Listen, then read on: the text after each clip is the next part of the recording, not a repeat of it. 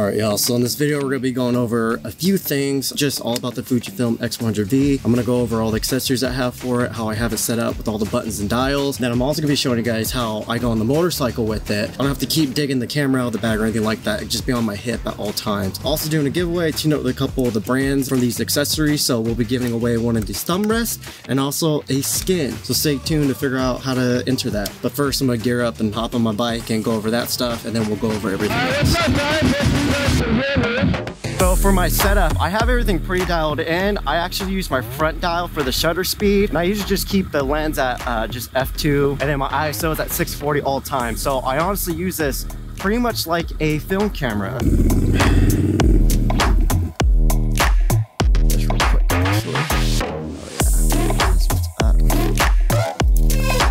Teamed up with a couple of companies, and so we'll be doing a giveaway of the thumb rest and also the skin. All you have to do is comment and like on this video and subscribe to my channel, obviously, and then share the video. So when I come to choose the two winners, again, one's gonna get this, one's gonna get a free skin. Whoever wins, you just have to show me proof that you shared it and everything. But yeah, now let's get into the rest of the stuff. Let me just talk about how I ride with this camera.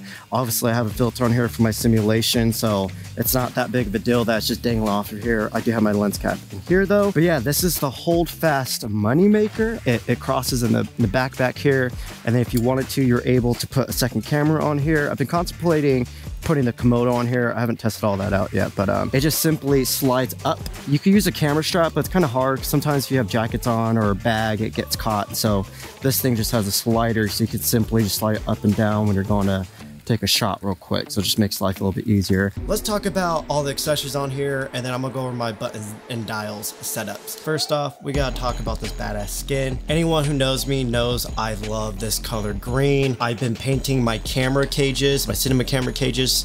This is almost same exact color for the past 3 years. Why did I get the skin? I just got back from a trip going to Nashville. I had this thing on my hip all the way through the airport. Everywhere I went in Nashville, it was my first time there. This thing was on me. Shot a concert and I was juggling those 3 cameras. I was shooting guys on motorcycles while I'm hanging out side by sides and everything. So just a lot of chaos going on usually when I shoot. So having a skin just really protects it. Protects my purchase. This protects my $1,400 whenever I decide to go and upgrade, or if I want to sell it for something else.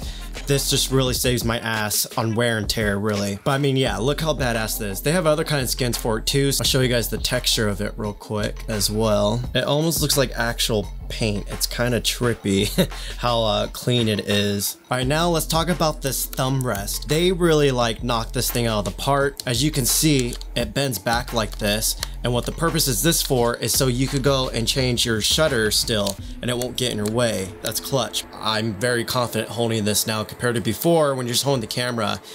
It's really hard to get like a decent grip. It always feels like it's gonna fall out of your hand. But with this thumb thing, it's just like you can hold this sucker tight now. So now that I touched on that this thing clears back here, let me show you my whole setup that I have on here. So pretty much at all times, I have my shutter set to T. This basically allows me to control my front dial. You have to set this. Also, a quick tip, if you want to reset a custom button, you simply just hold down the button for like 3 seconds and then the menu will come up and you can change it to whatever you want. So, but basically when I'm shooting, I usually just have this at f2 because the X100V is super sharp at f2. I use this front dial to change my shutter super fast. Obviously using the top one is really fun and everything, but this is like my fast kind of camera, you know, like someone wants a picture real quick, bam. Personally for me, this just works better, especially when I'm on the bike too. For my ISO, I actually keep the ISO at 640 at all times because that gives me dynamic range 400, which really helps if you're trying to get like a creamy filmic look out of a shot. You can overexpose it a little bit, and the highlight roll off on this thing is gorgeous. So yeah, it's basically in full manual mode at all times. I'm not the one that shoots like aperture priority or anything like that, which granted, that's kind of what I'm doing. Again, I've been shooting manual for the past 10 years, so it's just kind of like brainwashed in my head to shoot that way. Last, let me go over the camera strap that I usually use. So this camera strap just uses Peak Designs connectors, and obviously you can see I have the Peak Design connectors on the camera. In order to get these on there, you have to get a tiny screwdriver and push these little metal barrels out of the attached point. So just FYI, if you guys do this, we'll kind of have to mangle the connection points here. But yeah, this is usually the strap I'm using. Obviously it's super quick to attach. It's that simple to take it back off. There it goes. But it's just off Etsy. This colorway right here just looks super cool. If you think I'm pretentious for caring about the coloring and stuff so much, again, off. We're artists. We have a license to be pretentious. Whatever puts you in the vibe to shoot, and it's just vibes, you know, like fucking do it. If it inspires you, do it. And yeah, I don't think there's anything else to go over. Obviously, you see the elephant in the room, this purple filter on here. I will go over that another day when I share some of my simulations that I've made. Lots of videos on the X100V. This camera just really inspires me. Like my Canon R5 is for the money shots, like the technically high detail, super clean editorial campaign stuff. But this is for the moments where I want to add to the story, because everyone again just gets more comfortable when you have a giant R5 with a battery grip and giant lens on it. People are like, this is a photo shoot. When this comes up, it's like, oh, we can relax a little bit. So there's a lot to come for this and me. So yeah, that's pretty much it. I hope you enjoyed. Don't do anything stupid on motorcycles. Peace. Honestly, this is very dangerous what I'm doing. I do not recommend it. I have probably a little over 70,000 miles under my belt on a motorcycle, so I am fairly comfortable on this. Show you guys my setup right here. Pretty cool. I already know this cat's gonna fall off eventually. Should probably figure something out for that. Also guys, to all the people that hate on camera skins, you go be too cool for something else.